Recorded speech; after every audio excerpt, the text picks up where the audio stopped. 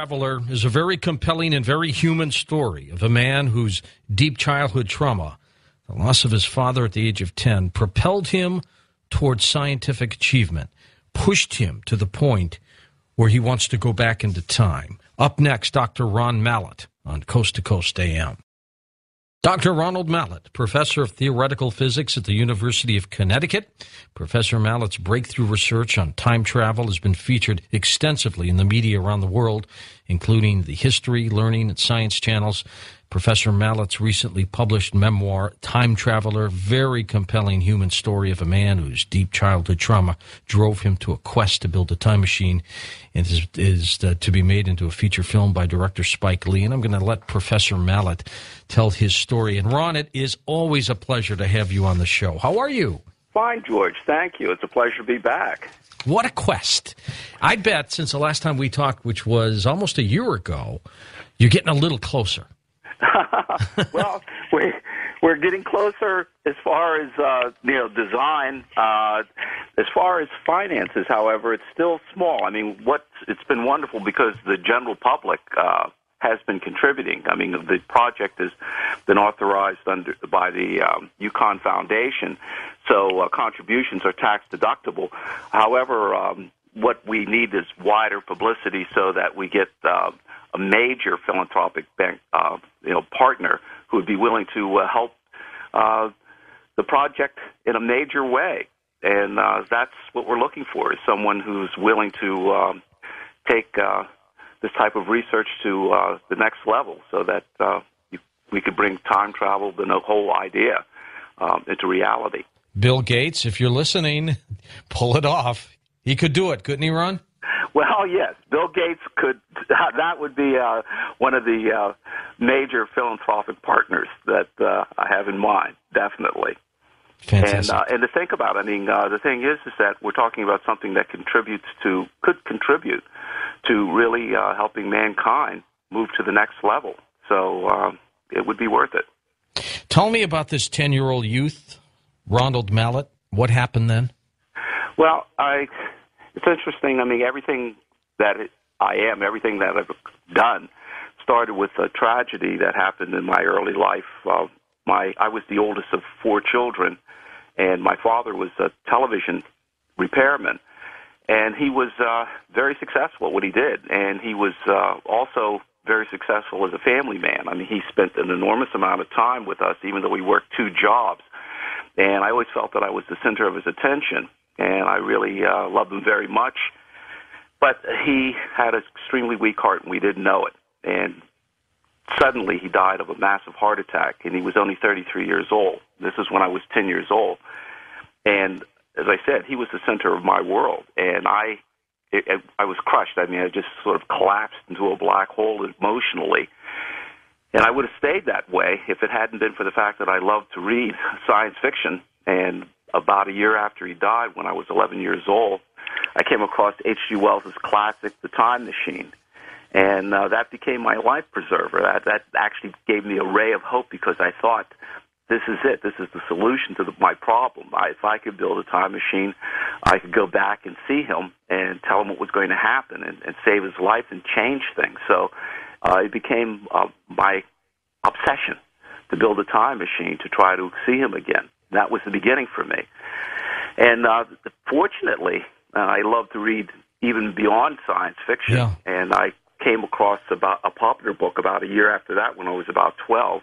I could only afford to get books at the Salvation Army, but I got a paperback that was called The Universe and Dr. Einstein. And in that paperback, and I could tell that it had something to do with time, because it was actually an hourglass with Einstein standing next to it on the cover. So I figured that this had to do something with time.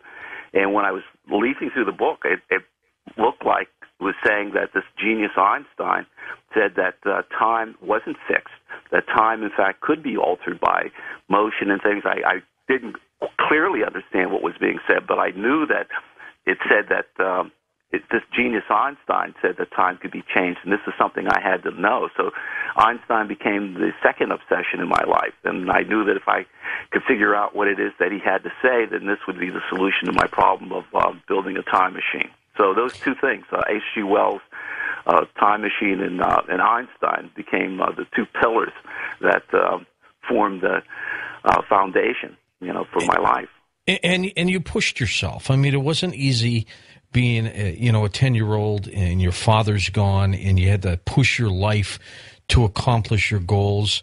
Yeah, it was also a time in this country, you're African American, where it wasn't easy for you to get to where you did without pushing. And it's just the cards weren't dealt in your favor at the time, and you made it work for yourself. Yeah, right. Well, I mean, in fact, that's very important. After my father died, I mean, we went into poverty. My mother, as I said, I was the oldest of four. The youngest was 4 years old. And my mother, she was a very strong woman, and it's a miracle that she was able to keep us together. Even though she had a high school education, she was not able to get anything but the most menial jobs, and it was extremely difficult for us. But we survived. I mean, I did everything that I could to feed my book habit, from shining shoes to just everything. That was the thing that also saved me, was the fact that I went into this world of fantasy in order to survive. And going to college was definitely not something that was automatically in my future. But in a sense, I was able to follow my father's footsteps. He used the GI Bill. He was a battlefield medic in the Second World War, and he used the GI Bill to become a television technician. And so I had the idea of going into the service. This was during the Vietnam era. And the idea was to save the money after high school, and then eventually go to college. And so that's what I did. I went to the Air Force, and I was a computer technician in the Air Force.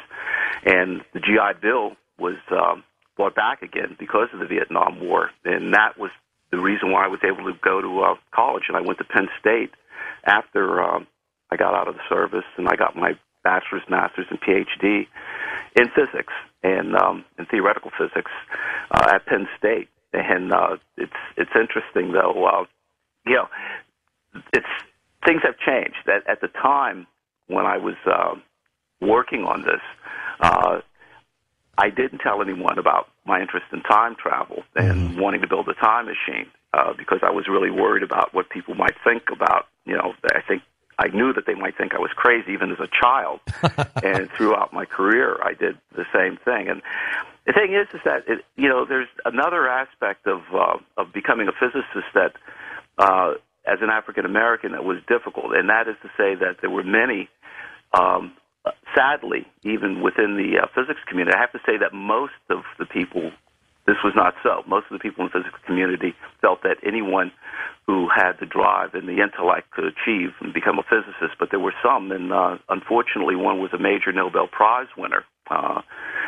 His name was William Shockley, who he was co-inventor of the transistor, so very brilliant physicist, but he felt that African Americans were intrinsically intellectually inferior, and that, believe it or not, and this, rather than discouraging me, this made me feel even more that I was going to prove people like that wrong, that it was possible for an African American to achieve anything in any field, and then even in an intellectual area like physics. But it wasn't automatic. And when I got my PhD, it was at the time I got my PhD. This was 1973. There was about 20,000. Those are still tense times in this country. Oh yeah. There was about 20,000 PhD physicists in the country at that time, and I was only one of 79 African American PhDs out of that. So it was not something that was. I would say that they may have felt, as I did, that it was not something that was encouraged, except for a few in the field. And I have to say my thesis advisor, Gordon Fleming, was one of those. I mean, he was colorblind, and he just felt that as long as you, knew what you were doing, that's all that was required. But it was difficult times. I mean, things have changed in many ways, but still there's a lot of problems that we have in this country, and I think that was one of the things that Spike Lee was hoping to help change, and has changed in some of his movies too. And I'm sure your family's very proud of what you've done, and we're just delighted that you continue to come on this program to talk about a subject that is so dear to all of us. I mean, we live for time travel on this show, Ron. I want to go back with you and meet your dad. It's incredible. Tell me a little bit about how the mindset for time travel it began in terms of what direction you looked at. I mean, you're a physicist. I wouldn't even know how to start to build a time machine or even think about it. You can. How did that mindset start?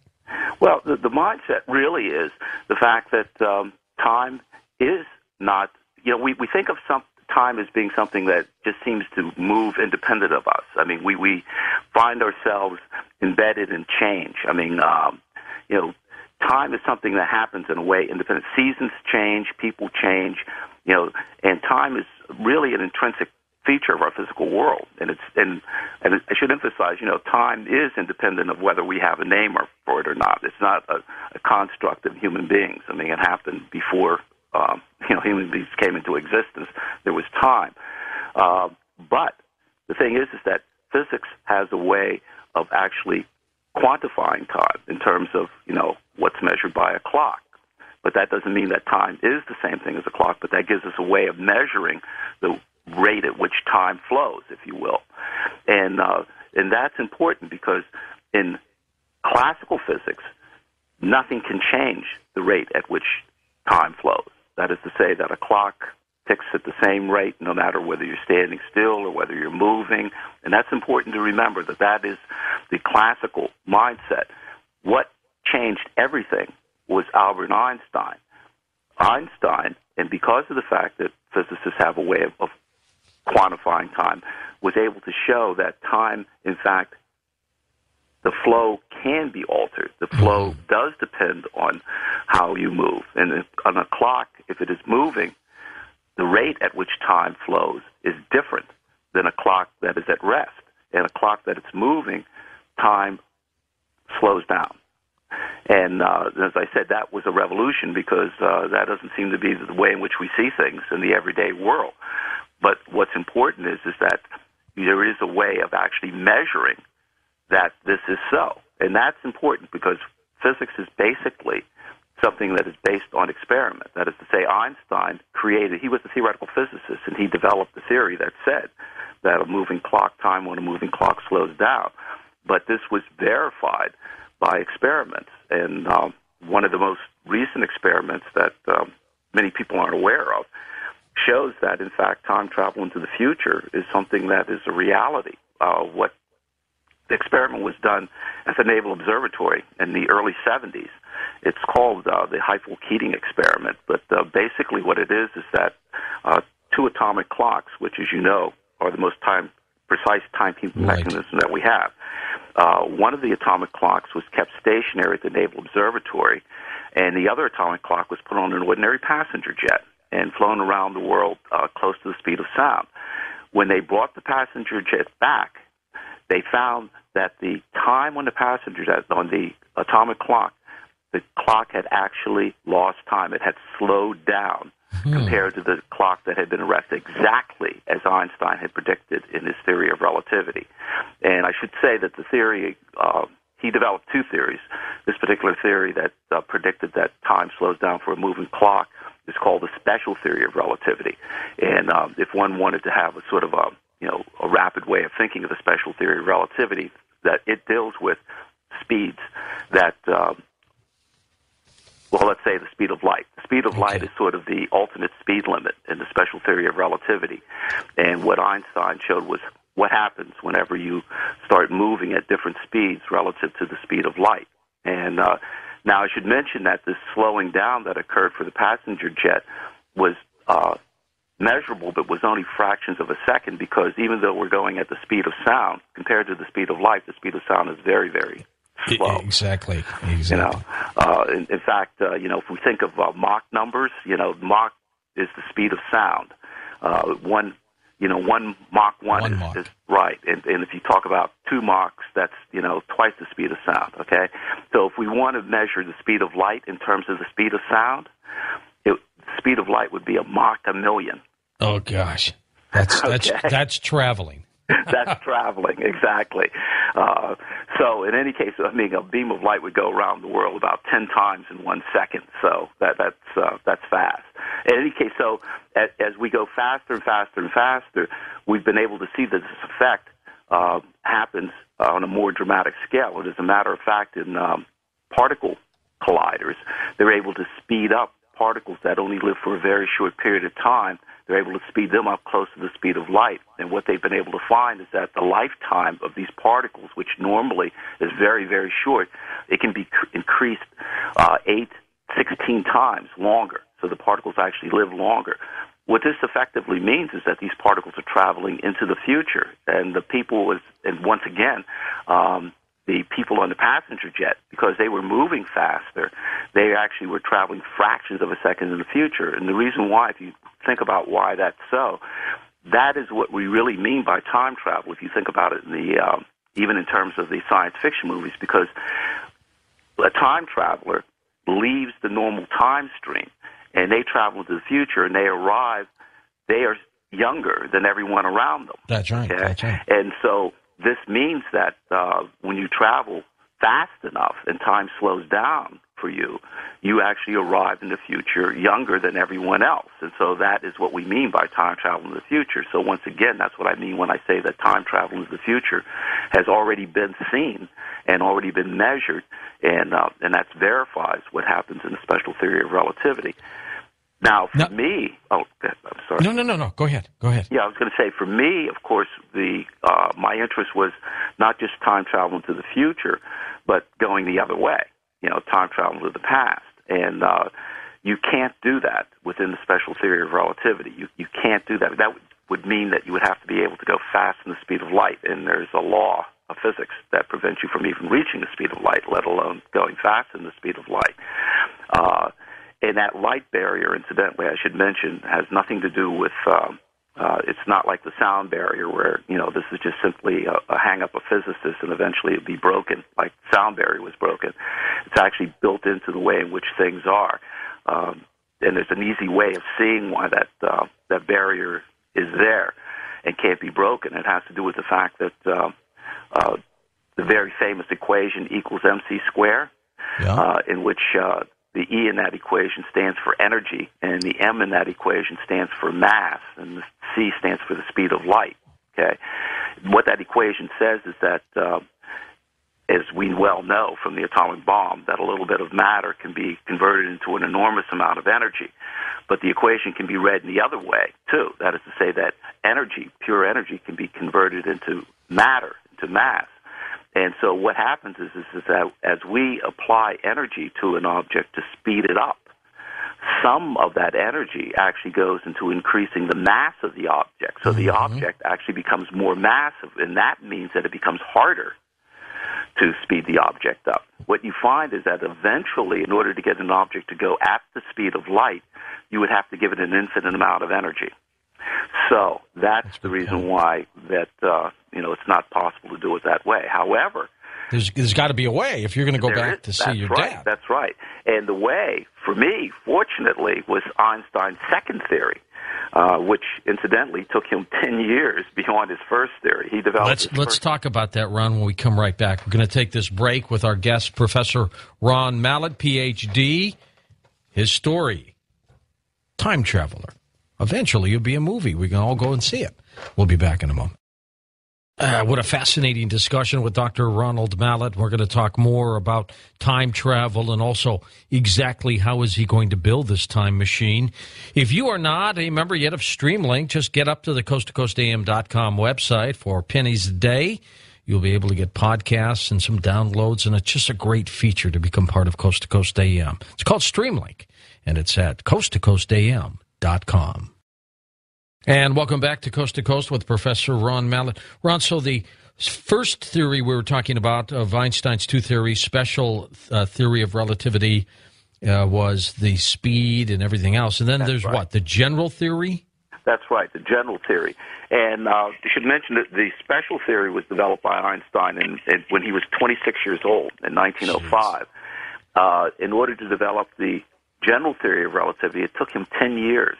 He didn't develop it until his middle 30s, and the reason for that is the whole new level of complicated mathematics that he had to learn in order to do that. And the reason why, I mean, it wasn't just that he sat down and said, well, I think I'm going to develop the general theory of relativity. The reason for developing it in the first place was to overcome that problem that was associated with the special theory of relativity and had to do with gravity.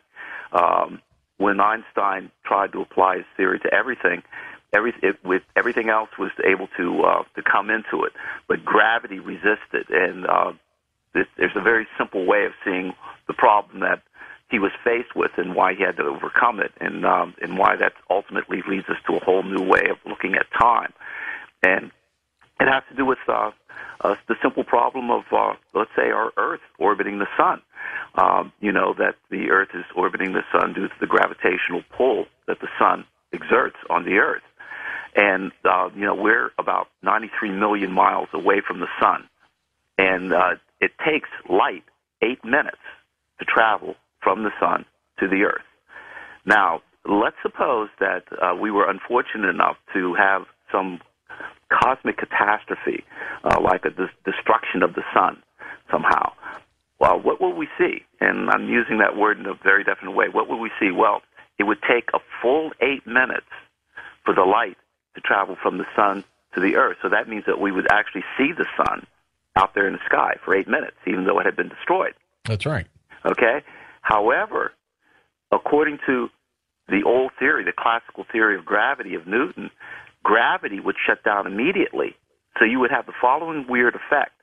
We would see the sun out in the sky, but since gravity was shut down immediately, that would mean that we would be hurtling off in space. So we would still see the sun out there, but we wouldn't know why we were going off into space, okay? Because it would look like the sun is still there and should be keeping us in orbit.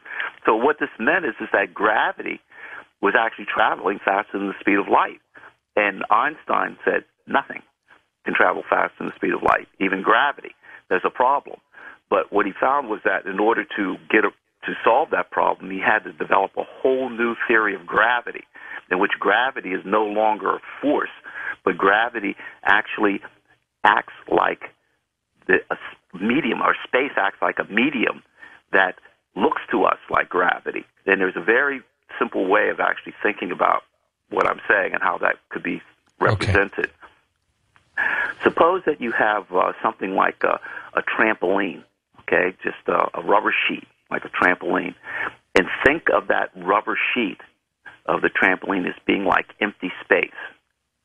Now, suppose that what you do is you take a bowling ball and put it on the rubber sheet. What is the bowling ball going to do? It sinks. Right. Pushes the rubber it sheet. down. Right.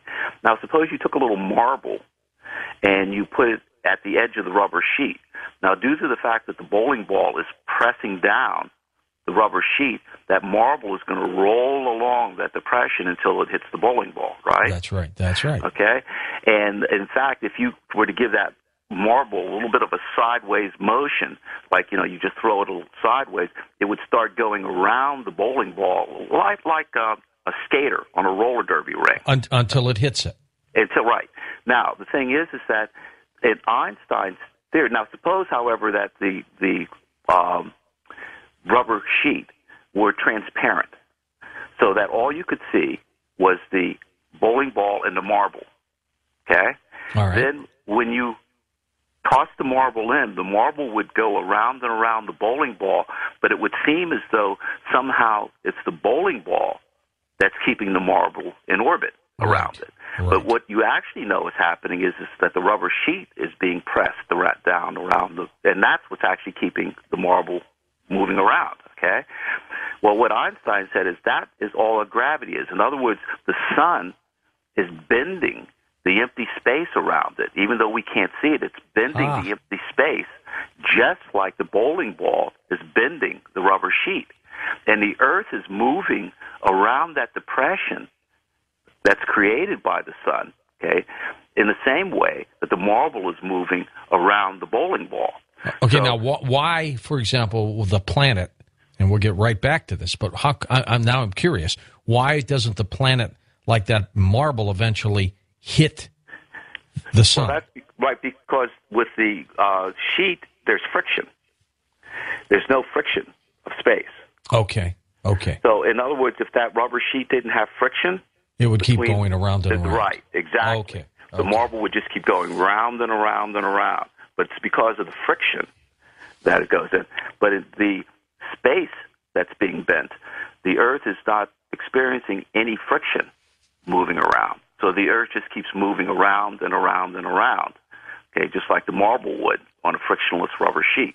Okay. So what Einstein said is that what we call the gravitational force is really an illusion.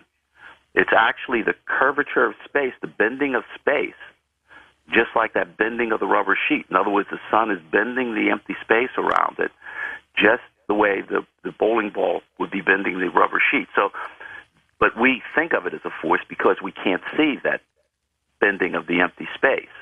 And now, you might say, well, how does this explain that problem that we were talking about originally, where, if the sun were destroyed, it would take 8 minutes?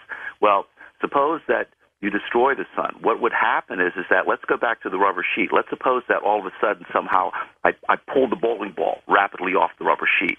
What's going to happen? There would be a vibration of the rubber sheet, and that vibration would take time to get to the marble, okay? Well, what happens is that if the sun were destroyed, there would be actually a vibration of space. That vibration of space is sort of like a gravity ripple, okay? And that if you calculate the time that it takes for that effect to get from the sun to the Earth, it turns out that it takes 8 minutes. So in other words, that ripple of gravity takes the same time as light. So if the sun were somehow destroyed by a cosmic catastrophe, not only would we see the sun out there for 8 minutes, but it would be 8 minutes before the change in gravity would reach us. I see. Okay. So that's how we solved that problem. But now what Einstein also found was that this bending of space also affects time. What he found is that the bending of space leads to a bending of time, and that bending of time shows up to us as a slowing down of clocks. In other words, what Einstein found is that the more space is bent, the more time is bent, and the more the time is bent, the more time slows down. So remember that in the special theory of relativity, it was speed that caused time to slow down. In the general theory of relativity, what Einstein found out is that gravity also can cause time to slow down. And the stronger gravity is, the more time will slow down. What this means is that here at the surface of the Earth, where gravity is stronger than, let's say, at high altitudes on top of a mountain, time will actually run slower than at a higher altitude. Now, you might say, wait a minute, have we seen this? As a matter of fact, not only have we seen it, it actually has practical everyday consequences. Why? In terms of the GPS satellites. That is to say that on the GPS satellites, there are clocks, okay? And those clocks, what engineers have to take this into account, as a matter of fact, it turns out that the clocks on the GPS satellite, because they are at such a high altitude, those clocks are found to run faster than the clocks here at the surface of the Earth. That is to say, the clocks here at the surface of the Earth are actually running slower than the clocks in the GPS satellites. Corrections have to be made for this. If they weren't, we would not be able to use them to find our correct location here at the surface of the Earth. So this effect of gravity on time is something that we have seen. We know that Einstein was right, that gravity slows time down. And this actually was important to me because this meant that there might be another way that one could use gravity and use time, that if one could control gravity, then somehow one could control time. And it turns out that there is an object in our universe that controls gravity in an extreme way, and we control time in an extreme way. That object is called a black hole. Yes. Okay. Okay? And a black hole, to remind you, is just simply a star, like our sun, only a little bit more massive. But these stars, what happens is every star, eventually, it uses a fuel like hydrogen that it burns to form helium, and that gives the internal energy that gives us the heat and light and everything from our sun, okay? But that energy that's inside the sun is balanced against the gravitational attraction of the gases of the sun. The gravitational attraction of the gases of the sun want to pull the sun inward, whereas the energy inside pushes outward. So our sun is in this delicate balancing act between the internal energy pushing outward and the gravity pulling inward. Eventually, that internal energy will be used up in terms of our sun in about 5 billion years, and different for other stars. But if we're talking about stars that are more massive than the Earth, what will happen is that when they've used up their internal energy, they will start to collapse because there will be nothing to keep them from pushing out. They will start to pull inward. And what happens is the gravity around that star will start escalating. It will get more and more and more intense. And eventually what will happen is that the gravity around the star, as the star collapses, will become so intense that the very light itself that tries to get away from the star will actually get pulled back to the star. So if you're standing outside of the star and all of that light is getting pulled back to the star, then what do you see? Nothing. Because all the light is being sucked back to the star. That's what we mean by a black hole. A black hole is nothing. Well, if you're able to go into that black hole and not get ripped apart, for example, how far, theoretically, could you go into it? I mean, and what are you going into, and what do you come out of if you don't get ripped apart? Well, the thing is that, number one, there's no way that you're not going to get ripped apart. As you go in, you might not feel it initially. I mean, you might start what would happen is that once you go on the other side of the black hole, remember what I said about the fact that light is being pulled in, all right? Yes. Then remember what Einstein said about light. Nothing can travel faster than that, right? Right. So if you decide all of a sudden that, well, I've changed my mind, I want to get out of this thing, okay? Well, since light can't get out, you can't get out. You're stuck in there. You're stuck in there. And so you get actually pulled towards the center of the black hole. Now, what happens as you're getting pulled to the center is still open because we've never been able to get inside of a black hole. But there's various, one of the scenarios that occurs is the fact that we get pulled and as we're going towards it, we will actually get ripped apart due to tidal forces. That is to say that even here on the Earth, because our feet are closer to the center of the Earth than our head, that gravity is pulling more on our feet than on our head. Yeah. And we don't notice it. However, if you're on the other side of a black hole, that effect becomes extremely exacerbated. And as you're going towards the center of the black hole, your feet start accelerating at such a great rate relative to your head that you feel tidal forces across your body that would rip your body. It would actually shred you because your feet would be accelerating, more than your head. Is there any way around that, or this is what's going to happen, and that's the way it is? This is what's going to happen, and there's no way you can turn around and get back out. I mean, so you don't want to get inside of a black hole. Now, I should mention that there is a ray of hope if you're dealing with rotating black hole, because it turns out that rotating black holes are a little different than just standard black holes that don't rotate. That is to say that if you go in the right way towards a rotating black hole, you might be able to go by the limb of it without getting stuck in it. But with an ordinary non-rotating black hole, you are history once you get on the other side of it. However, the thing is that before you get to that particular point, okay, just as you get near the black hole, if you don't go in, you will still be able to find some dramatic effect on time, because remember I said that according to Einstein, the stronger gravity is, the more time will slow down. So if you got close enough to the edge of the black hole without falling in, time for you, now when I say time for you, I mean that someone standing outside the black hole and looking at your clock, okay, as you're near the black hole, they would find that your clock would start slowing down to a point where it would come nearly to a halt. So time near the edge of the black hole would come nearly to a halt. And so as they are watching you, you would appear to age less and less and less. And so in a sense, a black hole can be thought of as a natural time machine, because if you get close enough without going in, you may only age for hours. However, hundreds of years could be passing for everyone else. And as long as you didn't get inside the black hole, if you moved back away from the black hole, you would find that, as I said, you have traveled into the future, into the distant future, by getting close to a black hole.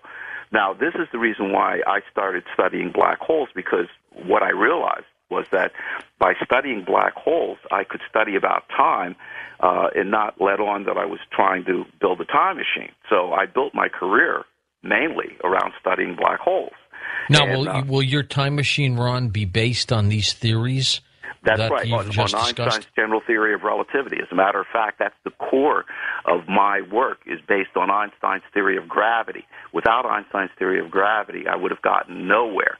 And my work is based on the fact that gravity can be thought of as a medium, not as, it's a property of space and not as a force. That's the core of my idea. And I could actually explain pretty simply how my theory works using Einstein's theory. Sure, absolutely. Okay? Basically, the idea is to use the property of space that can be affected, that space can actually get twisted by circulating beam of light. In other words, what I found, and this is that light, and you have to remember now, this is in old Newtonian theory, the only thing that can create gravity is matter. Okay, solid matter, like the sun creates the gravitational force which keeps the Earth in orbit. The Earth creates the gravitational force which keeps us, on the surface, and so on. But in Einstein's theory, not only can matter create gravity, but light can create gravity as well. And that's the core of my idea. In fact, you can begin to see how my reasoning went. Right? I said, gravity can affect time. Okay. Right. If light can create gravity, then light can affect time. Exactly. Okay? So that was the reasoning that I utilized. And as I said, it was anchored in Einstein's theory. And what I found was that if you create a circulating beam of laser light, and there's a number of different ways that you can get a laser light to go around and around in a circular path. It doesn't have to be the form of a circle, just as long as you get the light beam going around in a circle. You can bounce it off mirrors or have intersecting light beams, but you can create the effect of light going around in a circulating path. Does it have to be big or small, Ron? Well, the effect depends on, it turns out that the effect is more dramatic and becomes greater the smaller the circulating path that you create. Yeah, and then I'll come back to that. But the thing is that if you think of the circuit, and this is the way in which you can think of how the effect works. Think of empty space as being like coffee in a cup. This is the analogy I like to use. Okay, so let's imagine that you have a cup of coffee in front of you. All right, let's hold it right there, Ron. We'll come right back. We're at the... doesn't Professor Mallett make it easy to understand time travel? And there's more to come right here on Coast to Coast AM. Ron, you were talking to us about a coffee cup analogy. Right. It was an analogy with how one can actually affect space and time. And the idea is to, once again, as I said, this is anchored in the notion of Einstein that space can be thought of as a medium. And if you think of the coffee, as I said, imagine that you have a cup of coffee in front of you, and think of the coffee in the cup as like empty space, representing empty space. And if you think of the spoon as representing the circulating light beam, and as I said, that's something that one can create when you get a laser beam to go around in a circulating path.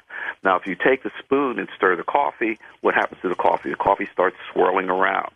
Well, it turns out that the circulating light beam will do the same thing to empty space. That is to say that as the circulating light beam goes around, it will actually stir empty space the same way that the spoon stirred the coffee. Now, you might say, if it's empty space, how are you going to see it getting stirred around? Well, let's go back to the coffee, and suppose that I put a sugar cube in there. Then as I stir the coffee around, the coffee is going to be dragging the sugar cube around. So I could see the effect of the coffee swirling around by just looking at the sugar cube, because as the coffee moves it around, I'll see it. Well, the thing that plays the role of the sugar cube in the empty space would be a subatomic particle that's called a neutron, which is a part of every atom. That's right. And if I put the neutron into the empty space, then as the circulating light beam stirs the empty space, this empty space will drag around the neutron, just like the coffee dragged around the sugar cube. So that even though I can't directly see the empty space being dragged around, just by looking at what's happening to the neutron, I can see that the neutron is getting dragged around by the empty space. So that incidentally, that effect that I'm talking about is technically called frame dragging. It means that the frame of reference of the particle is being dragged around. Okay, so this is one of the predictions that I had from my theory, is that a circulating light beam will cause this dragging of space, or space twisting, I sometimes call it also. And that's incidentally a brand new prediction in and of itself. Now, and that's the core of my idea. Now, the thing is that in Einstein's theory, remember what I said earlier, that what Einstein found is that whatever it is that you do to space also happens to time. Remember, the bending of space led to the bending of time, which showed up as the slowing down of time? Well, this happens here, too. This twisting of space will actually eventually lead, if the twisting is violent enough, strong enough, will lead to a twisting of time as well. And the way of thinking about this twisting of time is that imagine that you take a piece of paper and on that paper draw a straight line that will represent a timeline. And at the bottom of that line, put yesterday, the past. At the middle of that line, put today, the present. And at the top of that line, put the future, tomorrow. So we all move along this timeline. This is how time is represented in relativity. We all move along this timeline from the past, yesterday, to the present, today, to tomorrow. Okay? Now, as space is getting twisted, what will eventually happen is that that timeline will actually get twisted into a loop. So imagine that you take that line that you've drawn and you connect the top to the bottom of that line. So now you've made a loop out of that line, that straight line. Now you can see what's going to happen. If you start out on that loop from the line, the point that represented yesterday, and you continue along that loop to the point that represents today, and you continue along the loop further to the point that represents tomorrow. But remember, you've connected the top to the bottom of the line. So what does that mean? You could actually move that means from the future back into the past. So by causing a twisting of space, you can eventually cause time to become twisted into a loop. And along that loop in time, you can travel back into the past. And once again, this is all based, my theory is all based on Einstein's theory. So those are two different aspects. First, you have to cause the twisting of space, okay, by the circulating beam of light. Then ultimately, that twisting of space will lead to twisting of time into a loop. And along that loop in time, you can travel back into the past. So that is the way you can use general relativity, in my theory, to travel back in time. Ron, let me ask you this. The events of time, past and future, let's say everything I did yesterday, everything I'll do tomorrow, is it recorded in some kind of dimension? Is it kept somewhere? How do you tap into it with time? That's what I don't understand. Right. Well, you have to remember that in Einstein's theory, in a sense, it's all mapped out. Space and time are all there. That is to say that the timeline that I was talking about represents all those events that occurred in the past at the bottom of that line. And we, even though our consciousness, in a sense, you might say, evolved along that. So it appears to us that there's an illusion of time passing. But the thing is that it's already, there in a sense, so that our consciousness moves along this timeline from the past to the present to the future. But in a sense, the thing that fixes it or changes it is by using matter and energy. That is to say that normally it would just simply pass. But in Einstein's theory, remember, and this is the key, you can alter this passage of time by motion, and you can alter it by matter and energy. That is to say that you can get, by speed, you can alter the rate at which time is flowing for you relative to everyone else.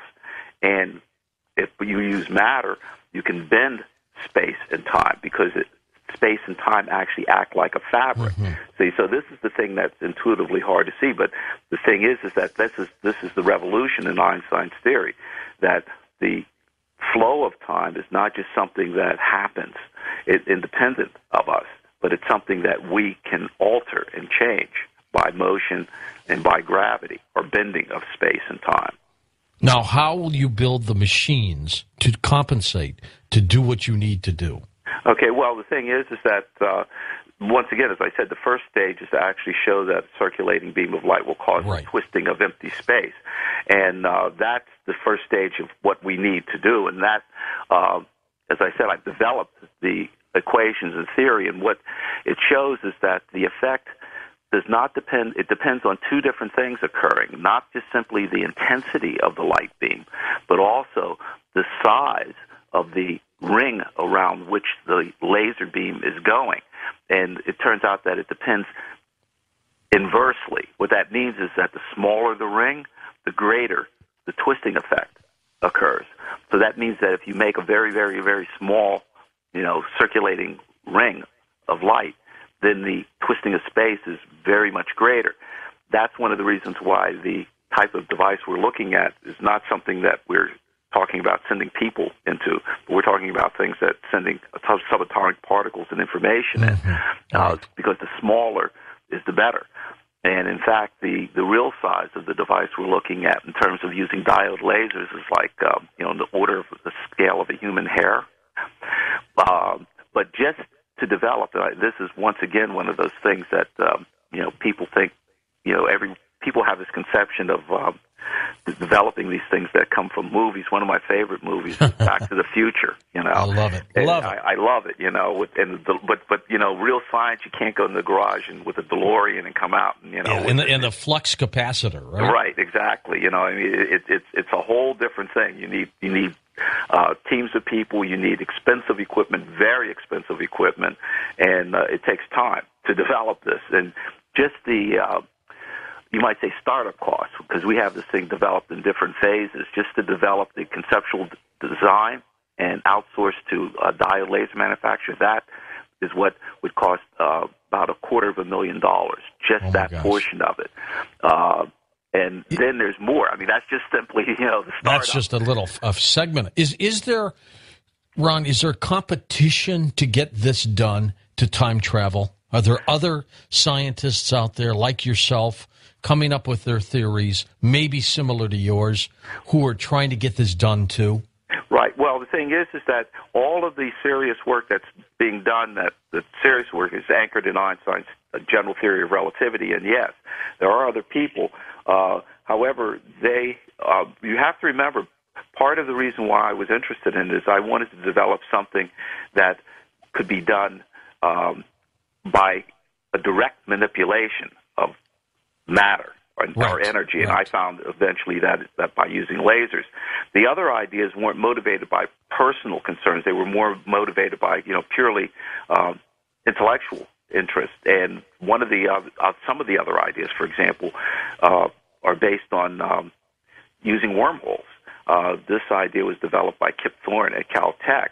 The notion is that you can actually build a time machine by manipulating mouth of a wormhole. If you move the mouth around, it turns out that you can alter the passage of time around the mouth of the wormhole. And literally, if you come in from the outside of the wormhole into one mouth of the wormhole, as you go through the tunnel of the wormhole and come out the other side, then you could actually see yourself coming in from the other direction. So according to Kip Thorne, you can use wormholes as a possible time machine. Now, the thing is that wormholes are theoretically possible in Einstein's general theory. We haven't seen them yet. And the other thing is how does one, create one? But that's another aspect. But that is one of the ideas that are out there, one of the valid ideas. Another idea was developed by a man named Richard Gott at Princeton, and it has to do with what are known as cosmic strings. These are objects that have been left over from the creation of the universe and the Big Bang. These are sort of extremely long strands of matter that thread through space.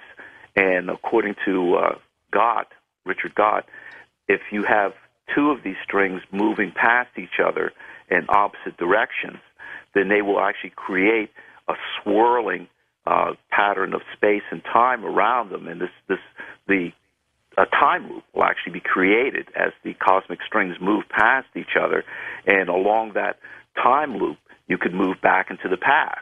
So once again, the idea is anchored in Einstein's theory that space can be manipulated, and these cosmic strings can create these loops. So these are just some of the ideas that are out there. So yes, there are other physicists who are looking at the possibility of time machines using other ways. But mine was the difference is to use light as the way of manipulating time. Is any of this dangerous, Ron? Well, dangerous only in the sense that once it's developed, once we have the technology, then we have a possibility of abuse because of the fact that one could utilize time travel in a way that could be detrimental. But that's just like any technology. That is to say that all I have to do, of course, is just mention air travel. I mean, we can see the extreme benefits of air travel, but we could also just casually, all we have to do is think of the 9/11 disaster to think of sure. The abuse of air travel. So what will be needed is regulation. When the technology comes online, it will have to be regulated. It's not something that can be used in an unregulated way. However, the ultimate benefit of it, I mean, imagine, and this is one of the things that I talk about in my memoir, Time Traveler, is imagine the benefits that one could have. One of the things I did was I did a provisional patent for the possibility of a time machine, and what I did was to use it as an early warning device. Imagine if we were able to have a way of warning ourselves of future catastrophes like an earthquake. Imagine the thousands of lives that we might be able to save. You see?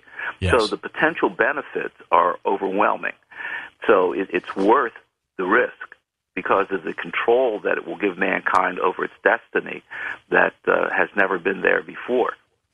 If time travel is going to be possible, and you may be the one to come up with this and invent this, is it possible that 50 years from now, 100 years from now, time travel may be done by Dr. Ronald Mallett today is possible then, 50, 100 years from now, because of your efforts or somebody else's, and they have come back here? Can they be here now? Is that possible? George, that's a very good question, and that gets to a core of a lot of questions that people have about it. In other words, in fact, even at one time, Stephen Hawking said, if time travel had been possible, how come we're not inundated with time travelers? What one has to do is realize what the real physics of time travel involves. And this is important because you have to remember that it is actually the time machine, it's the device itself that creates this effect that I'm talking about, okay? So that means that if I turn the device on today, let's say, if I had it created today and I turned it on and left it on for 100 years, then someone, it continuously for 100 years, someone 100 years from now could travel back 25, 50, 75 years, all the way back up to the time the machine was turned on. But remember, it's the machine that is creating the loops, the effect. So they cannot travel back earlier than that because there's nothing there to materialize into. The effect isn't there.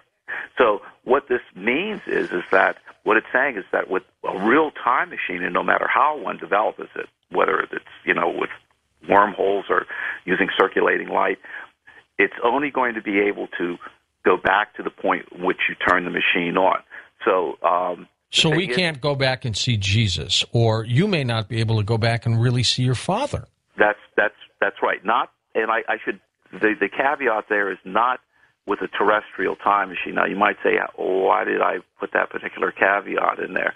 Right. Because of the fact that one of the things that physicists know now very well, since the 90s, we know that there are a great number of what are known as extrasolar planets. These are planets that are orbiting other stars, just the way our Earth orbits the sun. And even in our own neighborhood of the Milky Way galaxy, we've seen hundreds of these. And there are many of them that are getting very close to being Earth-like. This means that it's only a matter of time that we will find planets that are like Earth, supportable of life, that are orbiting other suns. What this means is that the universe is teeming with life. Okay? Now, some of these extrasolar planets, and the life on them will be more primitive than ours, but some of them will be much more advanced than ours. What this means is that on those planets, they may have developed time travel technology thousands of years ago. Yes. So imagine if they developed it, let's say, 10,000 years ago. Now, their machines will have the same limitation as, say, if they switched it on 10,000 years ago, one could only go back to that point. However, if we eventually, and I do believe that we will eventually encounter these civilizations, once we encounter these civilizations, we could use their time machine to go back to our distant past. So ultimately, our past may be opened up to us by extraterrestrial type of time machine. When Spike puts together your book, Time Traveler, and turns it into a movie, is it going to do it as a drama? Yes, that's right. Oh. It's going to be a regular feature film. It's not a documentary. It's actually like other feature films that have been made of books. I mean, I don't know if you're familiar with October Sky, which was made from a book called Rocket Boys, and also more recently, A Beautiful Mind. Right. So that was made from a book also, but they were actually dramas based on the book. That is to say that it will be actually the story, and my book is a memoir, and that's what attracted him to it. But it will be a drama. It will not, it'll actually be because what he wants to do. So somebody will play you, for example. That's right. That's okay. right. That's right. Someone will play me. Someone will play my father and my mother, and it'll be right. It will actually be a drama. So who do you want to play you? I knew that question was going to come up. The thing is that unfortunately, I can allow people to speculate, but I'm under contract now, and the thing is that I'm not supposed to speculate on who should play me nor the time frame. I've got two for you. Two that would be great. Either Denzel Washington or Cuba Gooding. Well, I think Morgan Freeman would be too old for you. The thing is that, as I said, I love the roles people speculate about, but for myself, I can't say directly. But the thing that it's interesting how the whole thing with Spike Lee, came about. Yeah, tell us about that when we come back, Ron. That's fascinating. And the next hour. Yes, next hour we'll open up the phone lines, and you can talk with Professor Dr. Ronald Mallett about time travel. We're going to take your phone calls next hour with Professor Ronald Mallett, but we'll be back with more questions for him in a moment on Coast to Coast AM. Ron, so how did filmmaker Spike Lee get the rights to the feature film, and how did that all come about? Yeah. Well, George, you might be fascinated to know that your program had a bit of a role in that, believe it or not. Really? I love it. Yeah. It's one of those, highly improbable connections that make you think about, how things happen. It turns out that a writer for the show This American Life on NPR heard an interview of me on Coast to Coast, and he became very fascinated by that interview and decided to do This American Life episode on me. And it turned out that a re-airing of that broadcast just happened just this past February, and Spike Lee teaches film at New York University, and two of his students heard the This American Life broadcast and decided to get my book, Time Traveler. And they read it, and they said, whoa, we should take this to Spike. And they, told him about my book, and he was going to be giving a talk here at the University of Connecticut. He was invited by the university to give a talk, and he, I can still remember the day. This was at the end of March. The physics department contacted me and said, Spike Lee wants to talk to you. And I said, yeah, right. I did. Yeah, I thought, really. this is, April Fool's joke. Yeah, setup. Sure he does. Yeah. And, exactly. And then he emailed me, directly and said that he'd like to talk with me when he came up to the university. So we spent 2 hours before he gave his talk, and he was, asking me detailed questions about, my life, and I gave him a copy of my book, and he was going to be going back to Italy. He's finished the film. It's going to be coming out in the fall. It's called The Miracle at Sant'Anna. It's about the African-American buffalo soldiers who fought in the Second World War in Italy against the Germans, okay? And there's trailers for it. It's going to be a great movie. In any case, so he took the book with him, and he said, he'd get back to me. And I thought, well, yeah, So about a week and a half later, after he came back, he called me on the phone. And he said, this book is great. He said, I'm going to make a film of it. And then it was just like Hollywood. He said, I'm going to have my people call your people. And leave both of you out of it and then cut the deal, huh? Well, the thing is that he was behind all the way. He was shepherding to make sure everything was happening and happening rapidly, because the deal happened far faster than these things usually happen. I found out from my agent, and the thing is that he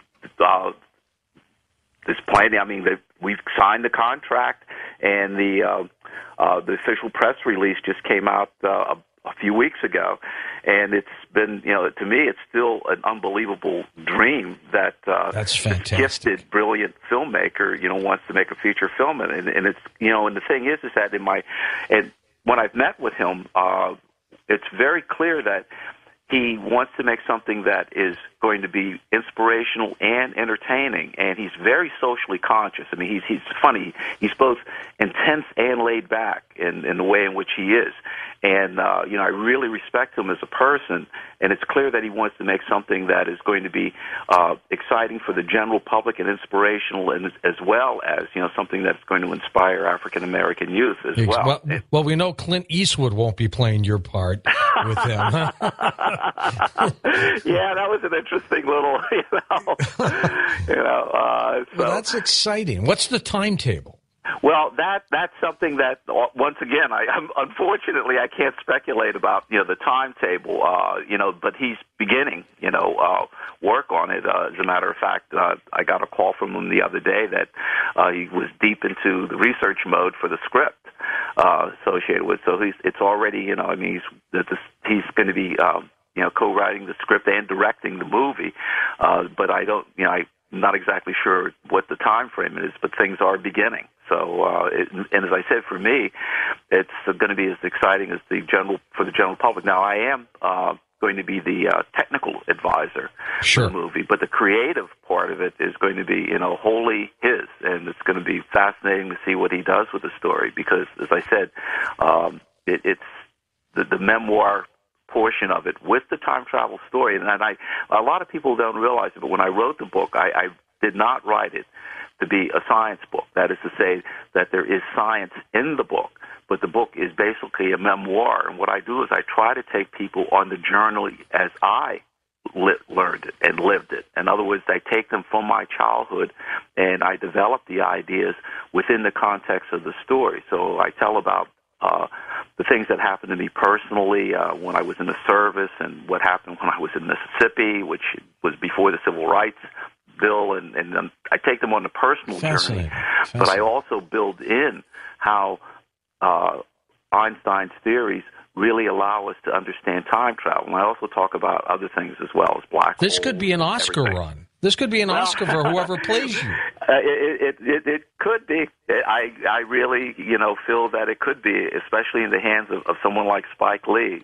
It really could be. I really loved it when the contract was finished. And my agent, Paul Bresnick, said, "See you at the Oscars." It was, that's great. Well, if you shoot it in L.A., and of course I spend 70% of my time there, come on by the studio, and we'll we'll have you on right in the studio. That I would love to do. Yeah, that would be nice. That seems like a real possibility that they'll probably film it in Los Angeles, and they can make any university look like a university, for example. that's an interesting thing. I mean, there would be, of course, being at University of Connecticut, I would like to have it, done on location there. Yeah. But you're absolutely right. They can do a university anywhere. I suspect, though, however, since part of my story takes place in the Bronx, and Spike being, New York, you got to go to the Bronx, yeah. But it's hard to tell where things are going to happen, So that's exciting, and my take, because it is Hollywood, I bet in this film you do make the time machine and something dramatic happens at the end. That's my guess. That's how I'd write it. Yeah, well, George, I mean, as I said, it's hard to tell, but it's going to be fascinating. I've got to ask you about a story that has been going on this network for years about a time traveler, Ron, named John Teeter. Right. He started off sending messages to Art Bell on his website, and it then hit the internet, and it became just a phenom. And the story of John Teeter, the time traveler from 2036, what's so strange about it is that some of his predictions, not all of them, but some of them seem like they can come true, the way events are unfolding on this planet today. It's a great story. And I'll tell you what's even stranger. I've interviewed the attorney for the John Teeter family, who have, according to the attorney, a little boy named John Teeter. So he hasn't grown up yet. Mm-hmm. And he says, George, they're real. And this attorney, I've played the interview on the program a couple times, he's real, and he's not lying. He's telling the truth. He hasn't met the family, but he says they're real. But I can't put my finger on the story. I don't know if it's a publicity stunt. If it is, it's years old and nobody's, triggered it yet. But have you heard this John Teeter story? I have. And the thing is, George, and this is key because my students, ask me about it, and now they actually get it. Remember what I was saying about, this point of how come we are not inundated with time travelers? Yes. What I told them is that when someone approaches you, and there have been other stories at other places with other people, coming back and yes. saying that, people should do this on the stock market because, they have, and I told my students to say this, be polite and say, hey, that's interesting because, show me your device, because the thing is that you cannot materialize into nothing. So if it is real, the person had to have switched on the machine already and have had it on yes. into whatever that distant future is. So unless the person can demonstrate, and this is the core of real science, unless the person can show you the device, because they cannot have just simply projected themselves from the future to any time into the past. There has to be a device for the person or the information to materialize into. Then just don't buy it. And that's the thing. I mean, that's real physics. So the thing is that unless the person can produce the hardware to show how, that they... How he traveled, yeah. Right. Then I would be highly suspect. The Large Hadron Collider in CERN in Switzerland is truly cooking up now. I mean, they've turned it on. They're getting it to work. It hasn't started yet, but they're getting its gears in motion, literally. What do you think of that? Is that going to create a black hole? I've had some scientists on who think, yeah, it could be, and then we've had others who say, don't worry about it. Yeah, well, the thing is that there are two ways of looking at that. You have to remember that whenever you're doing any type of real elementary particle physics experiment, we're talking about, quantum physics here, and there are probabilities.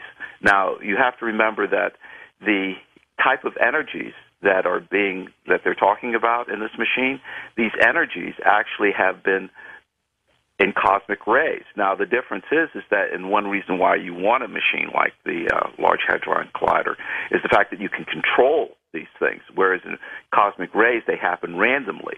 And But you have to remember that in the cosmic ray showers, there have been these events, and so far these events have not led to, the formation of black holes or cosmic catastrophes on the Earth. The other point is that there's always probabilities of something really strange happening.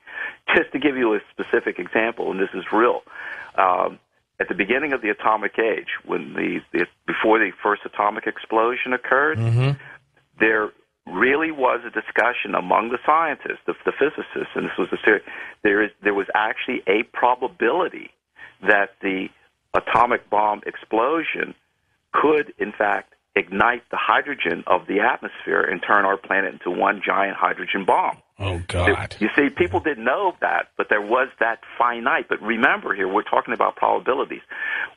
How the probability of it was so low, but it was there. But it was there. That's right. But it was there. So, yes, so that's why when they talk about what can happen in a Large Hadron Collider, something, fantastically weird might happen, but the probability of it is so low that, one need not think about it because it could have already have happened from the cosmic rays that, as phenomena that occur in our atmosphere. So that's why I'm saying that it's highly unlikely that anything disastrous is going to happen. However, I think it's highly likely that we're going to see some exciting things coming out of the Large Hadron Collider, because the purpose of the Large Hadron Collider is to, in fact, show the basis for possible unification of the fundamental forces of nature.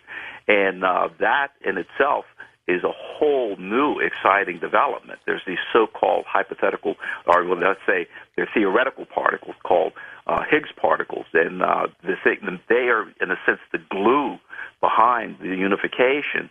And this is one of the things that physicists really hope that the Large Hadron Collider is going to be able to show, is to show us this basic glue behind the unification. And but what else may happen? Well, that's what's exciting about physics. I mean, the thing is that when we start colliding these beams of protons into each other, they could lead to a whole new physical phenomena that we hadn't even dreamed of, and this could lead to open up possibilities for us that we hadn't dreamed of. So that's what's exciting. But as far as the formation of a black hole or some catastrophe that will cause the end of life on Earth as we know it, it's about as probable as when the first atomic explosion, thankfully didn't turn our planet into a hydrogen bomb. I just hope they know what they're doing over there. Oh, they do. I mean, but believe me, that they're running the test, and it's safe. And as I said, there's no chance of anything untoward happening, except the usual engineering difficulties. But I would not expect anything except for some exciting new events occurring, but not catastrophes. Now I'm getting messages on who should play you, by the way. Now Jamie Foxx and Will Smith names, so they're rolling in now. That's fun, and it's neat that people are speculating about it. Well, I always used to tell people when I was working on a show that came very close, and it still may be. And they said, well, who do you want to play you? And I was saying people like Andy Garcia and somebody else, and then somebody picked some wretched old guy, and I went, no, I don't want that. Yeah. Well, I mean, I love time travel movies themselves, too, and they, it's going to be, to me, what's nice is that this is going to be something that has the elements of those, but it's going to be based on real-life events. Yeah, that'll be exciting. It really will. If you had an opportunity to meet with Albert Einstein, maybe if you go back, you can talk to him. What would you talk to him about? Well, what I would do is ask him what he would think of, the things that have been happening in modern physics. And, he had some problems with quantum physics, and he had his own attempts. He was trying to unify the forces of nature, and I would ask him what he thought of the fact that we would be able to now utilize his work for time travel, and to get his impression of all the developments that have happened and see if he would what he thinks of them, but also personally, to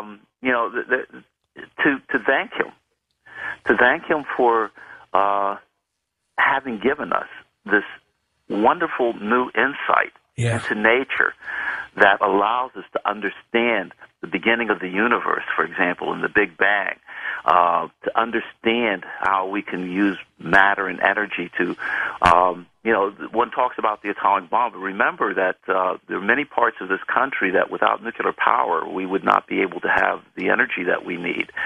And the other aspects of it, all these devices that we have, things that people don't even think about and take for granted, PET scans. People don't even realize that the P in the PET scan refers to positrons, and those are pieces of antimatter, and those are consequences of Einstein's theory. So even the modern medical technology that we have is rooted in relativity. So it would be just to thank him for all of the things, all of the wonderful fruits, and all of the possible technologies that we have that were a result of his work.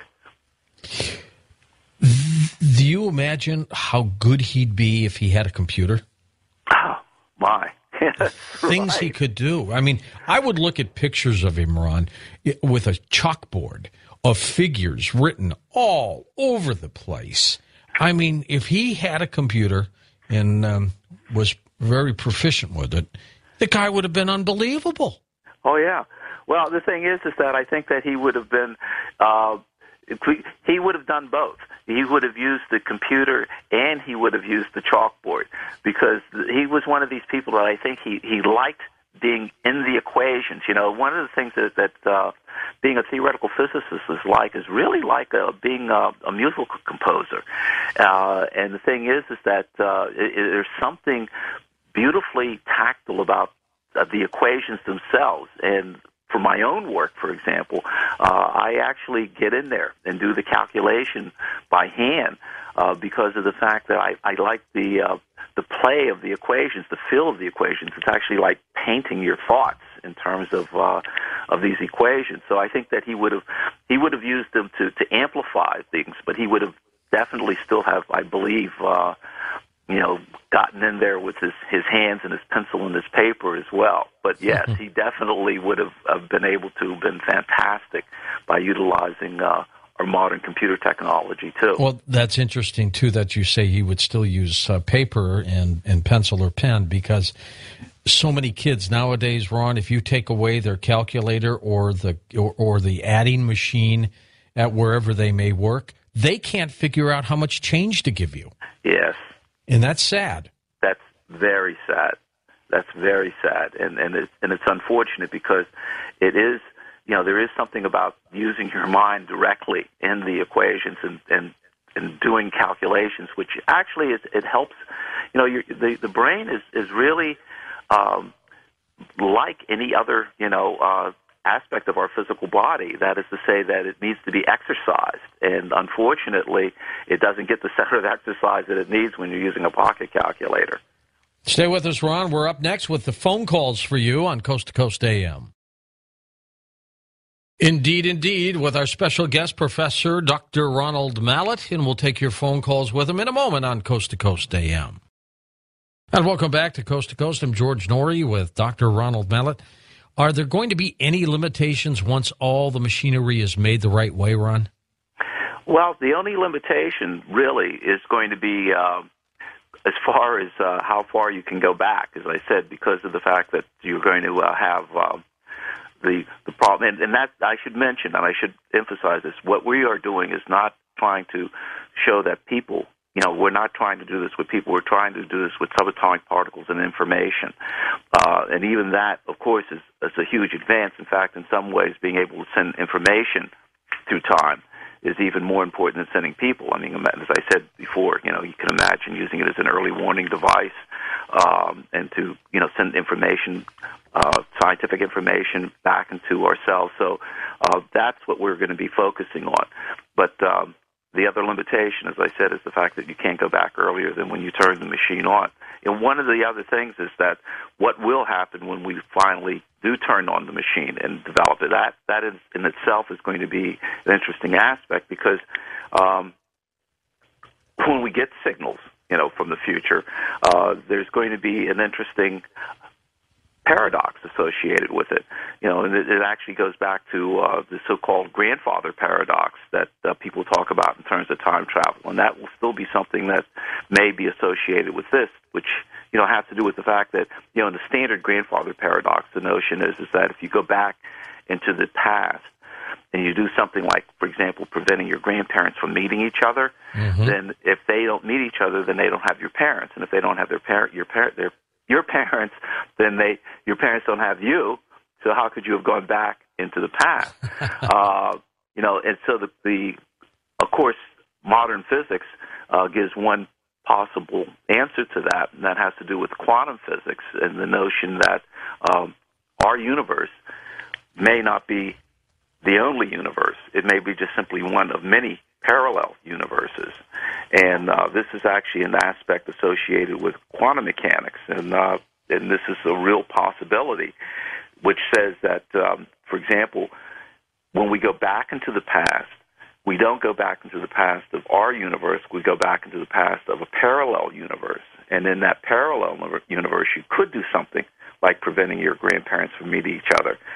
You would just find yourself in a weird universe in which you had never been born, but nevertheless, you're there.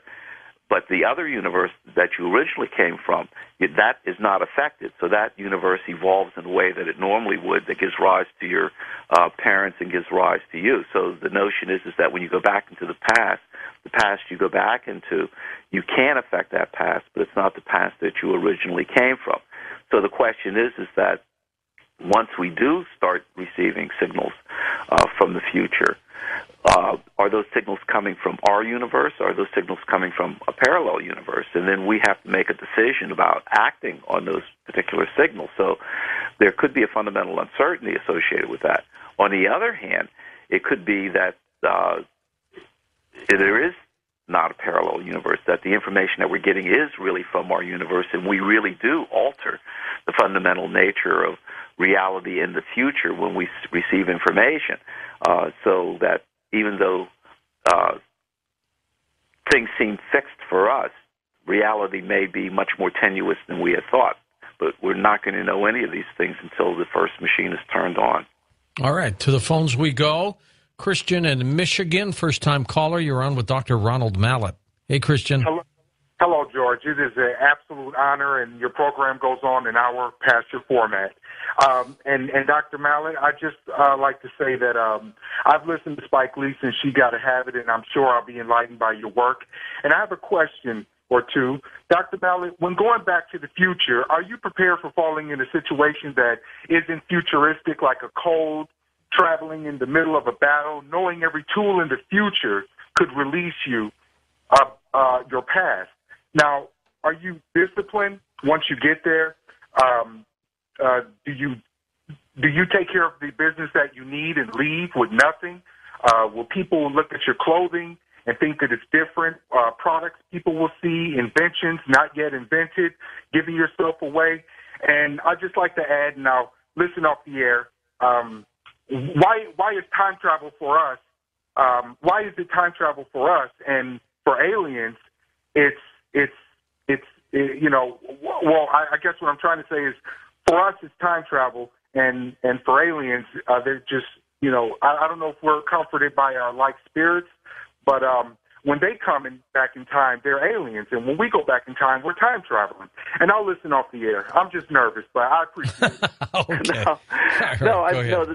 The question is that once again, as I said, that we're not dealing with human time travel and the work that we're doing, but let's just say that eventually, sometime in the distant future, human time travel is developed.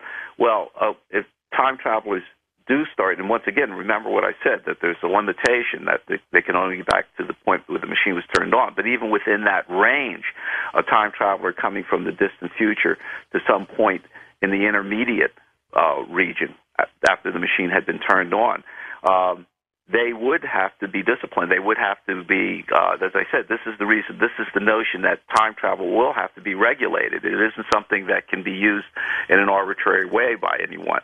So it's not something that would be open for time travel tourists generally. It would have to be something that would have to be utilized in a way that is controlled.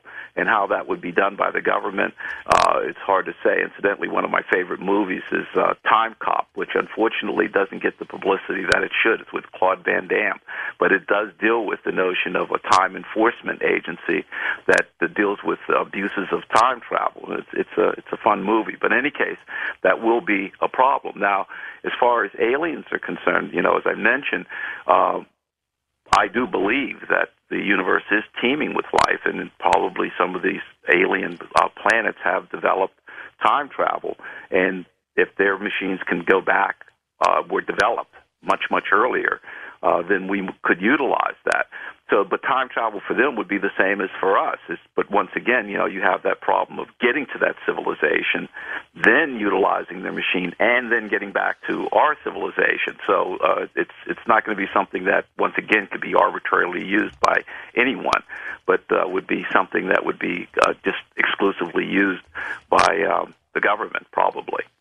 Okay, very good. International line, you're on the air with us. Where are you calling from? Hello. Hi, where are you? I'm from Toronto. My name's Georgie. Hey, Georgie. Hi.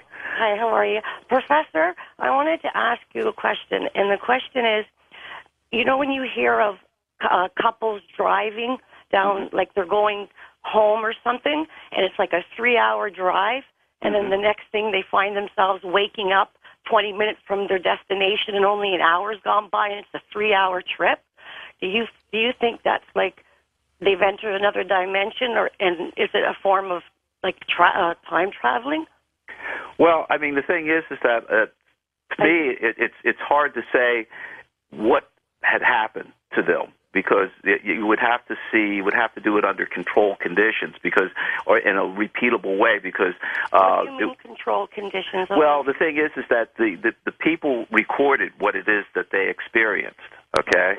But what you would have to do is to be able to reproduce that. You see, one of the core things in science is reproducibility. That is to say that whatever experiment that I do is going to have to be able to be verified and done by other scientists as well, so that they know that it really was done. So this recorded event, it's hard to tell what it is that actually occurred for these people, because unless we can actually reproduce it, there's no way of knowing what really happened for them. And that's what I mean by that. So it's not clear what may have happened to them. And that, as I said, so it's open. And you might think that they could have been an ET with car and all? Well, the last time I saw one couple, and the last thing they remembered was a big light. Right. They were an old couple. Well, as I said, once again, the question is that, and you have to remember that the human mind is an extremely complicated thing, and what is really external and what is internal is sometimes very difficult to know. And that's the reason why it's hard to know whether this phenomena that occurred to them is something that is a mental phenomena or something that was really part of, the objective reality of what actually occurred to them. And that, once again, is the reason why I said that you would have to be able to see if you could verify in some other way the experience that they had, to know that objectively this is something that happened externally and not something that happened in their mind. Do you see what I'm saying?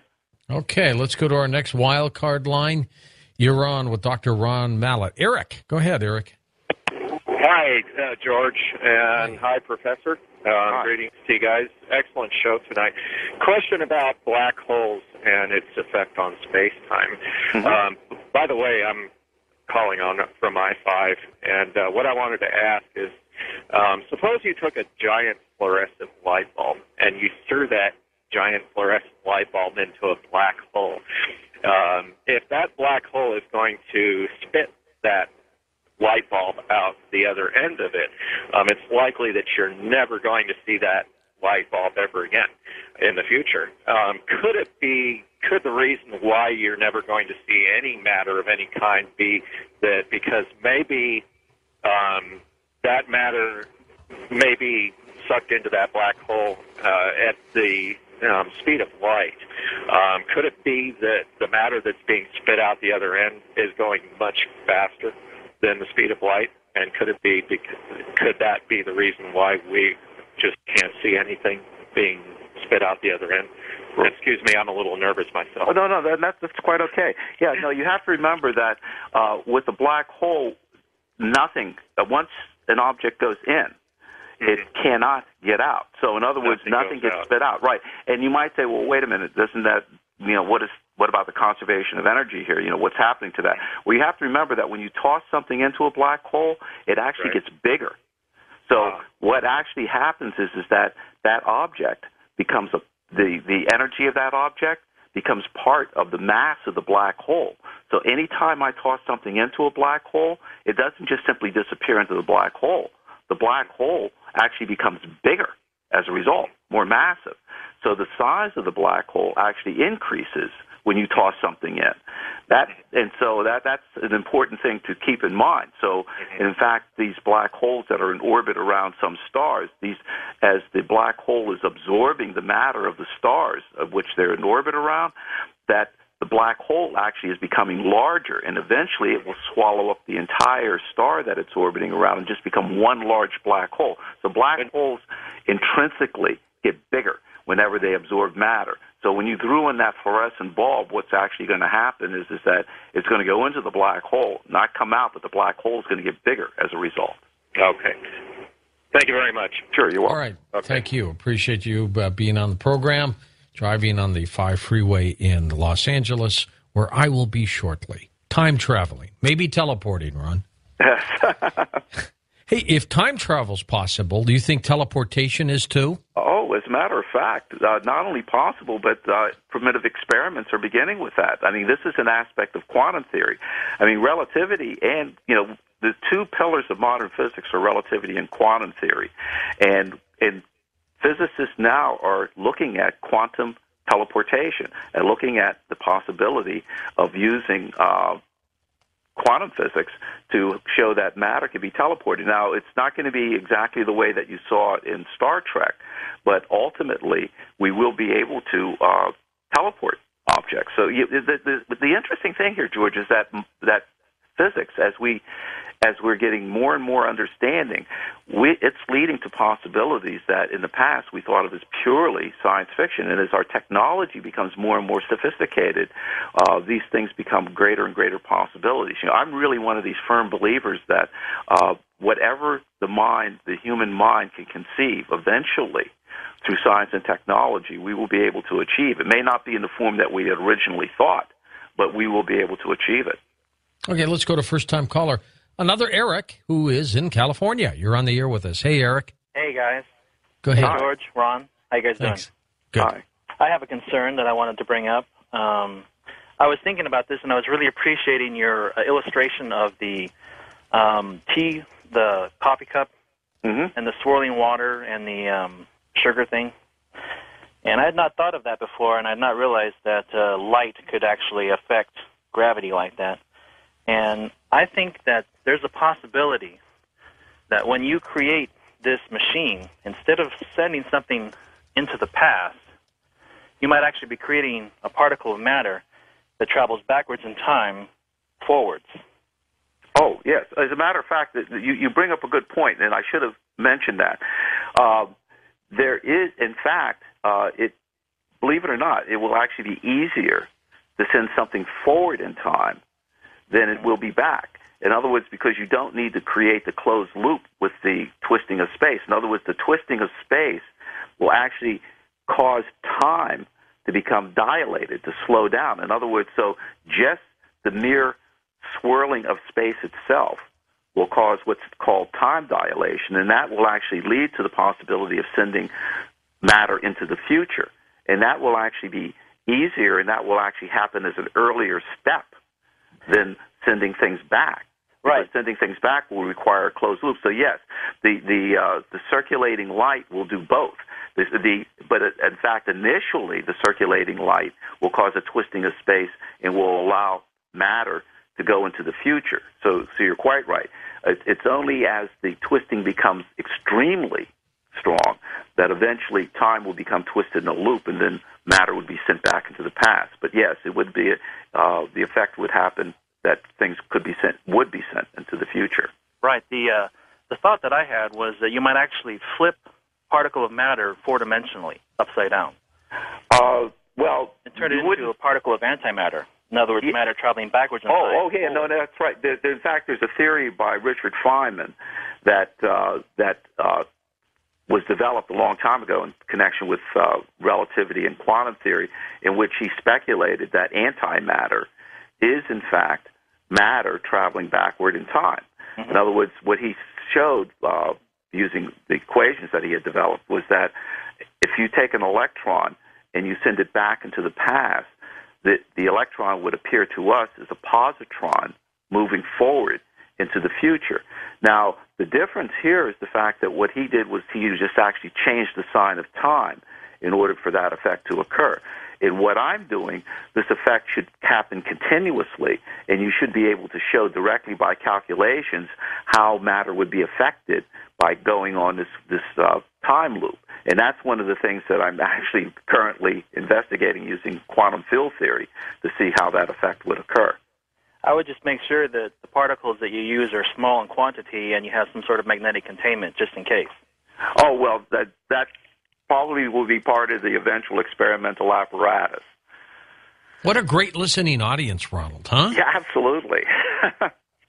They've all got their own little PhDs. Stay with us. Now, how do people get a hold of you? Do you have a email address through your... Oh, yes, as a matter of fact, yeah, thank you. My email address is rlmallett@aol.com. That's rlmallett@aol.com. And also, I have a website that's at www.physics.uconn, and that's spelled UCONN.edu. It's www.physics.uconn.edu. We'll be back. We'll take final phone calls with Dr. Ronald Mallett on Coast to Coast AM. On our next Coast to Coast program, Diane Morang joins us as we talk about psychic phenomenon and other dimensions. I'm looking forward to that. When we come right back, we'll take final phone calls with Professor Ronald Mallett on time traveling on Coast to Coast AM. Ron, you could tell you love what you're doing. I'm not sure what profession you would have gone into if you didn't go into physics. Well, I think that the only other area that I can think of that really is something exciting to me is about the brain. I really, the human brain is extremely fascinating to me. And, I mean, if I hadn't devoted my life to physics, I could easily have seen that I might have gone into neurophysiology just so I could understand the brain and how the mind is related to it. But my heart is, and my love and my passion is in physics. You sure can tell. Let's go back to the phones. Fast 3 hours. Doug in California. Go ahead, Doug. Hi, this is Douglas in San Francisco. Thanks as always, sir. Mr. Nori, and thank you, Mr. Mallett, for speaking with us tonight. Sure. I was looking at this more from the biological angle. I used to be a Department of Defense librarian, but the biology was a lot easier for me than the physics. But from the physics angle, to cover that part first, what always confuses me about time travel is if the machine is in a fixed position, whether we're sending information, bits, or people, then once that bit of material is sent back in time from the future, then the planet Earth on which the machine is would have rotated to a different part of space. So the information being sent, unless directed or somehow attracted or anchored, would wind up in empty space where the planet Earth was. So I'm picturing your machine as a layman as some kind of teleportation gate, kind of like a transceiver. And what I am curious about from that angle would be using the Star Trek analogy. They say that ultimately teleportation without a receiver might be achieved using something similar to a light beam, a single superatom, a particulate daisy chain. And if we were to try to use that temporal analogy, using a kind of light analogy, then perhaps we could send the information back further from that. We might not need a receiver, in other words, and we could send something back to the time when your father or my father was alive, because I am also interested in my love for my father. And from the biological angle, what I did in that regard was I had his DNA just basically biochipped, and that would be something if we could go back in time with an insertion agent or team to your father's time or my father's time when they're both very young. Artificial intelligence researchers have always felt that a Nemo chip or a mnemonic chip could absorb so much information visually that within a person's life, even if it's 100 years, with the amount of information we're able to store on a chip, it really doesn't take up that much space. So by the time your father or my father dies, if we send in an extraction agent or an extraction team just to sneak into the mortuary, so to speak, and just sneak out the extraction chip and then just come back with it, then if you've got enough DNA left over from that same extraction operation, you basically clone him and download his memories into the new clone. And basically, we bring your father back or my father back without risking creating a new parallel universe. Or all right. What do you think of that, Ron? What do you think? I think that the biological, thing that you're talking about is fascinating. That the notion of somehow cloning my father is to me a fascinating notion. However, as far as the time travel thing, you brought up a very, very good point about how does this thing work in such a way that things, because we're moving in space, that it doesn't materialize, into space, and you have to remember that once again, the way the device works is that when the device is turned on, the circulating light beam, it begins creating closed loops in time. And the closed loops in time stack up on each other. Now, if you think of a child's toy that's called Slinky, okay? I remember Slinky. Right.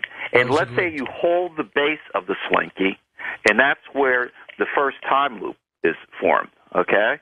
And now imagine that as the Earth is moving, okay, you're holding the top of the Slinky part, and those are the additional time loops that are being formed. So as the Earth is moving, the time loops are adjusting in space as the Earth moves. So that, let's imagine that you're holding the top of the Slinky now over to the side where the Earth is at a later time, and the base of it is where the Earth was originally.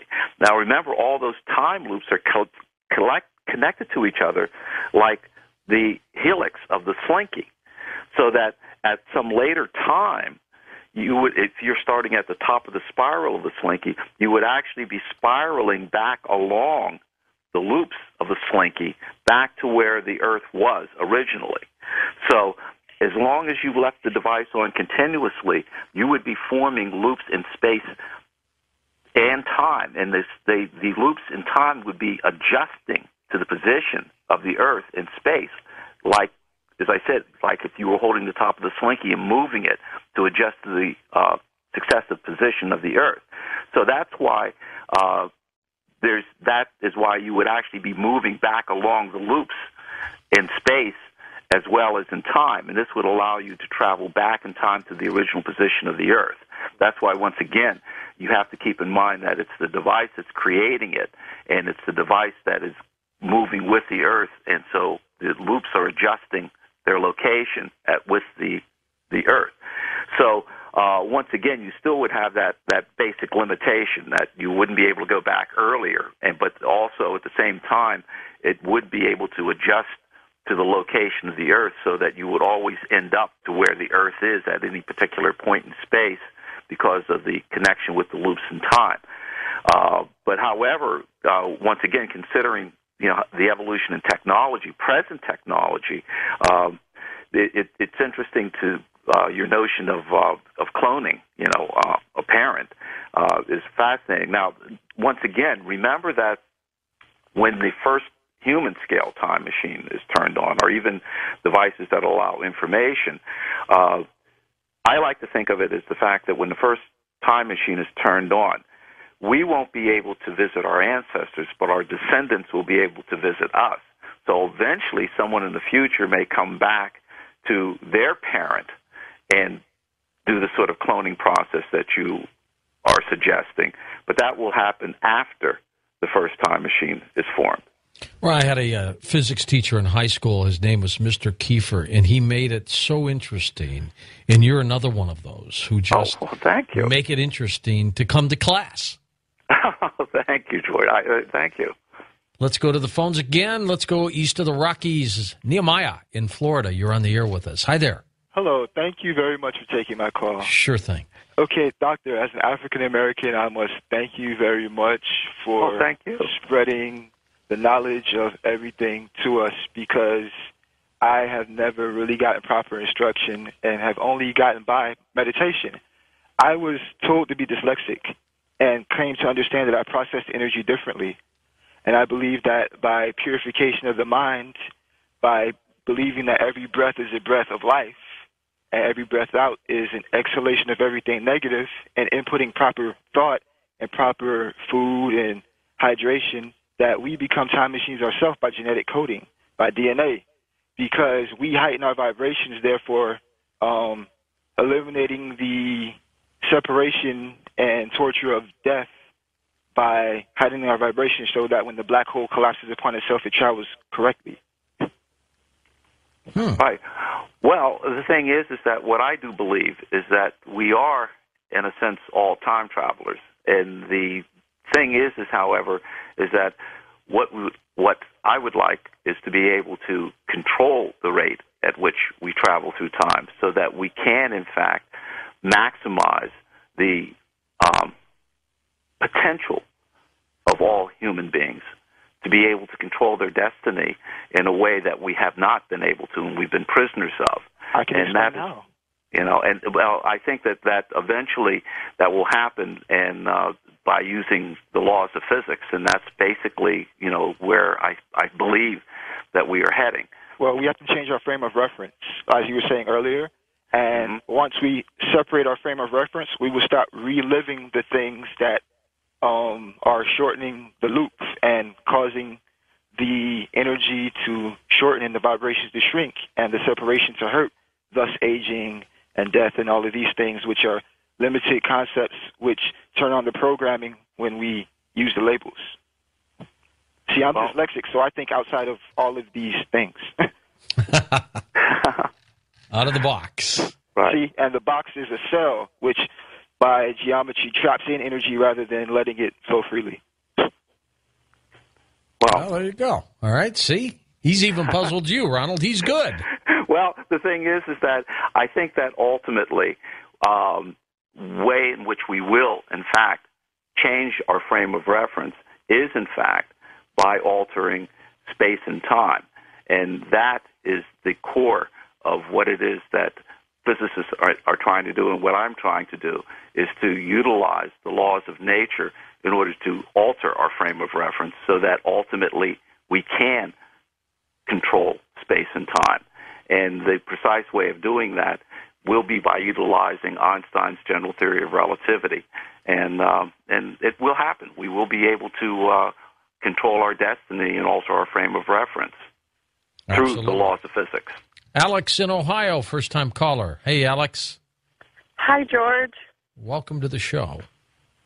Hi, I'm actually calling in regards to some speculation on Dr. Mallett's involvement with the Nine Inch Nails album Year Zero. There are actually some claims circulating that the album is actually pretty much what Dr. Mallett's been talking about as far as information being passed onto the, past, but through what they were calling Mallett rings, which is pretty much the time loops created by the light that he was talking about tonight. And I was just wondering about his comments on that. Okay. Right. Okay. Well, I'm not familiar with this album, and the thing is that these rings, these so-called Mallett rings, would be what would be created by the circulating beam of light. They actually are closed loops in time, but they haven't been. They've been created by my equations, but what we're trying to do is to get the funding so that we can create them in the laboratory. First, as I said, the first thing we're doing is creating these loops in space, or creating this twisting in space initially, and that's what we're actually trying to get the funding to do, is to do the space twisting experiments first. But yeah, I'm not at all familiar with this particular album, but it sounds like they are utilizing the basis on which I developed my theory, and sounds interesting. Okay, very good. Time for a few more calls here. Let's go to you, Mo, in Texas. You're up with us. Hi, Mo. Hey, how you doing, George? We're great. Big fan of your show. Big fan Thank of your you.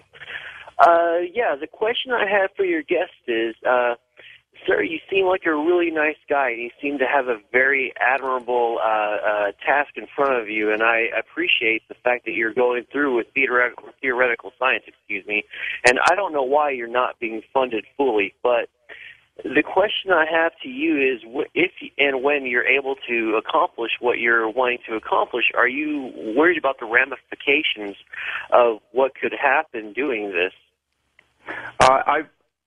Of course, I'm concerned about the possible abuses, but as I mentioned earlier in the program, that... Well, mainly for yourself. Oh, for myself? No. The thing is that... Oh, yeah, no, Sorry. I'm not worried about it for myself. My main concern is what is possible for mankind. How is it that I can possibly help advance mankind and do things that will actually benefit us all? So that's my main concern, and my only possible, as I said, concern in the negative would be the fact that there's possible abuses that would be associated with it, but I feel that that's so with any technology, and so regulation would be necessary. But to me, that is far outweighed by the possible benefits, and so that is my main motivation and that drives me on, is trying to understand the basic nature of time, but also the possible benefits that it could bring to the human race. Okay, very good. Next up, Karen in Texas. Take it away, Karen. Good morning. Thank you for taking my call. Of course. My question is along the same lines. The tendency to go back to previous history and kill somebody like Hitler, who unquestionably did horrible things. But if things like change history, then could the world support the numbers of people that would be born? Well, the thing is that I think that one has to be careful to think about the fact that should we be concerned with overpopulation because of the fact that we help people to have better nutrition. I think what we have to do is we have to just think about the ways in which we can do that in a positive way. That is to say that, helping people plan their families so that they have, fewer children rather than, trying to worry about how, what the effect would be of saving the children. So to me, one should always think first of, saving life, and then one should think of just how one can intelligently, regulate the population. So for me, that would be the better, the more positive thing would be how can we save life, but how can we also improve the quality of life by positive regulation, that is to say, smaller families, that type of thing. That would be the way in which I would like to think about it. All-time favorite time travel movie is? The Time Machine. The 1960 version of The Time Machine with Rod Taylor. That's my all-time favorite, and it's the closest to H.G. Wells' original book. That really is my all-time favorite. I love the scene where he was sitting there and everything was changing outside that window. Yes. Wasn't that cool?